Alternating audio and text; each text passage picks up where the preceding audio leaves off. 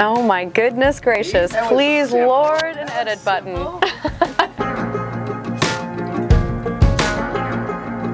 Well, I was sort of born into it. My family was always doing music growing up. And then in high school, when I was in high school, we went bankrupt as a family, and we became a band to make money. So I was in a family band for kind of the beginning part of my life. We were signed to a record label in New York City, moved to New York City, and then I left that band and then started writing songs, and I got hooked up with a publisher in New York City where I was living at the time. I don't really know when it started, but it just didn't end.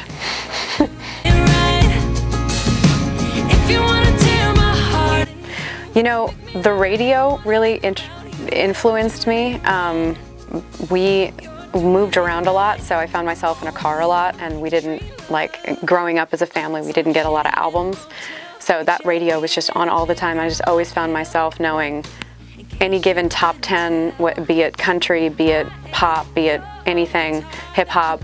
I would know all the top 10 on any given current radio, and that still stands for now. I get in my car and it's the same top 10. I just know it because that's what I mainly listen to is the radio. I was working in Times Square at the time, among a lot of other jobs in New York, just to make New York work. And a producer in Nashville found my voice on MySpace in 2010.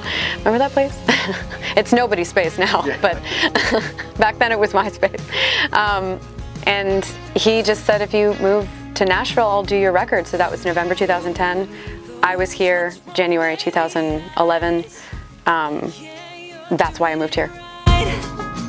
You're doing it right. In this town, you can be a writer, you can get up, I have a little girl now, I have a little stepdaughter, and you can have that kind of life and just write songs and have when you're an artist, you're kind of plucked and you're sent from place to place, and every opportunity could bring you to Brazil or Canada or away from home for months at a time. And I think I was like, well, I don't really want the life that comes along with being an artist. You're doing it right. Every write is so different, sometimes that melody is written and the melody is so strong that the rest of the write you're trying to figure out a lyric that does the melody justice, and sometimes you write the lyric and you're trying to find a melody that does the lyric justice.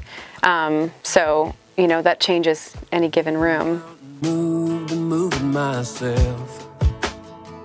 That was a crazy story, because that was when I was living in New York. I did a show at a place called Rockwood Music Hall, and a girl came up to me after the show and just was like, I'm a fan, and her name is Randy Rosano. She's still very much my best friend, still manages a lot of my pop stuff in LA, and she said, I don't know what to do with you, but I don't know, but I want to work with you, so I'm going to throw you in rooms.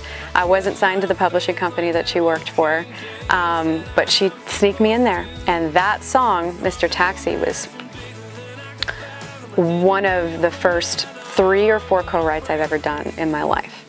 It was such a fluke, because I wasn't trying to go into that arena, the K-pop, J-pop world, but it was such a blessing that it came out of nowhere.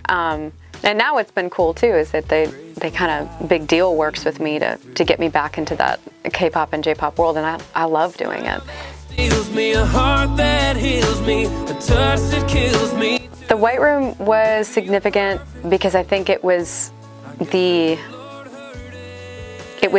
good to get that out of my system as an artist. I think it was the way that I could just have a full project that was just, I produced it, I wrote it, I came up with all of the artwork, and it was just a full package of, okay, it was almost like kiss goodbye to my artist career and the introduction into a whole new world of just being a songwriter.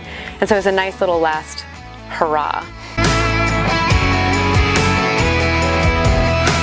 Well, this town is it's such a college, whether you've whether you go to college here or not. There's so many unbelievable songwriters in town, and when I first moved here, because of that producer, I was in rooms with really, really amazing songwriters that now, as just a songwriter, it's like, it's crazy the rooms I was in. And they end up, you know, if you listen and you are able to really let guidance happen, whether it's, you know, obvious in the room or just sort of a covert operation, you will get better as a songwriter just by things that you pick up on. And a lot of it is time too, and work, just the repetition of getting in the room, trying to get the best song every day, you know, not settling for the lyric, making every little part of it an elevation.